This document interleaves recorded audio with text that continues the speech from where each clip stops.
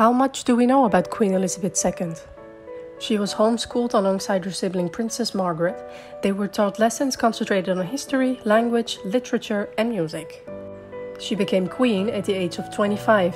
She was crowned Queen at Westminster Abbey in central London on June 2nd in 1953. She volunteered as a truck driver during World War II. This is where she learned how to drive. She then was the only person in the UK allowed to drive without a license. She liked a good drink. She kicked off each day with a gin cocktail and ended her evenings with a dry martini or a glass of champagne.